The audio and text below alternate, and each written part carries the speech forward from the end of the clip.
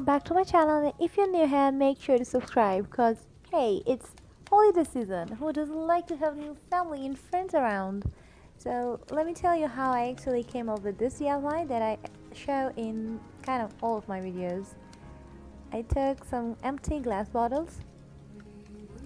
I took different ones for variation. I took some long necked bottles and some short ones. Spray painted them gold.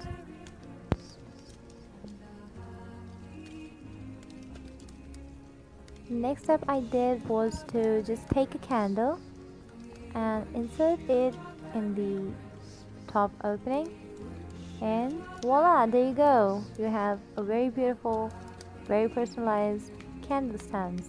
And basically I was thinking to make it some more better, but this looked actually very good, especially in a bunch. So the second project I'm gonna go for is a vase with flowers, and this is a chicken feeder. I had it laying around for a while, so I thought why not to turn it into something useful.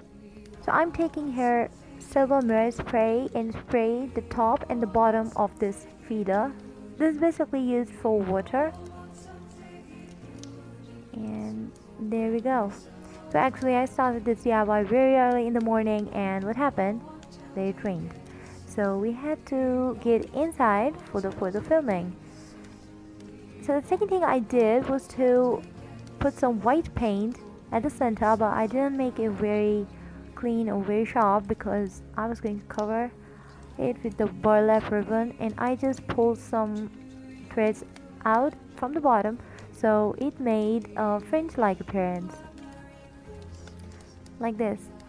And yeah, stay tuned for my tomorrow or maybe the day after. I'm gonna upload a video that's so festive and again full of spirit. There I am putting some red and orange flowers that are my fall decor items, and obviously you can use your winter ones.